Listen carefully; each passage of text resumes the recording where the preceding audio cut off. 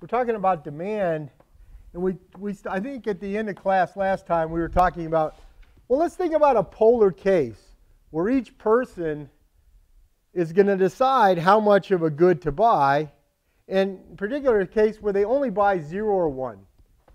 It's called a discrete choice model, and this is the simplest discrete choice model, is whether you either do or you don't. Right? It's just yes or no. That's it. That's the only choice you have. And I tried to explain last time, a lot of things that look like 0, 1 really aren't 0, 1, right? They're really like continuous as long as you look at them in the right way. Like we said, haircut. Getting your haircut's like 0, 1. You don't go in the barber and say, I'll take 2 haircuts, right? That don't happen. But the question is, it's easy to think of as a continuous choice if you think about how often you get your haircut, right? I either get a cut once every 28 days or 27 days. You could even get it down to the minute if you wanted, into how frequently you got your haircut, right? And that I don't think is useful to think of a discrete choice problem, right? People see why thinking about a haircut as a discrete choice is really not the right way to think about the demand for haircuts, because it is really something for which people can vary continuously without even talking about quality, just talking about frequency. It's just, and it's a kind of good where you don't really consume the haircut anyway. It's like, how well groomed do I want to stay, and how often I cut my hair is something telling me how well groomed I want to be. So anyway, but no, let's think about a good that really is, you want to be 0 or 1.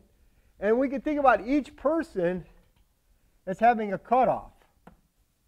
And that cutoff we can call VI for person I, is the value they place on this good in dollars.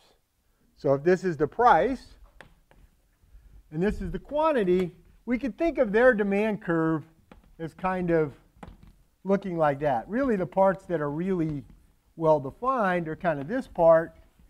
And then you can either think of this as horizontal, or you can dash it in, whatever you want. In keeping with our model, you really can't choose anything in there. So at VI, we'd say you're indifferent. You're indifferent between buying the good or not, right? That's what we mean by indifferent. And it's easy to see, why that would have to be the case, right? Because if you were, if these things are kind of continuous in income, as long as they're continuous in income, you're going to have to be indifferent between those 2 points, just as well off one point or the other.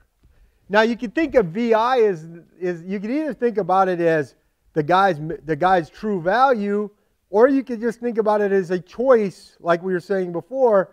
Just think about it as an empirical value. This is the value at which he'll move, right? And we're inferring his VI, right? You could think about it either way. We can either say, look, this guy has value VI, and given he has value VI, this should be his demand curve. Or we could say, this is his demand curve. This is how I see him behave. And given that, I can infer his value as VI. Right? Those are just 2 ways of looking at the same problem. One's kind of saying, if I adopt the theory, this is how he'll behave. The other is, given how he behaves, this is how I will interpret it in terms of value.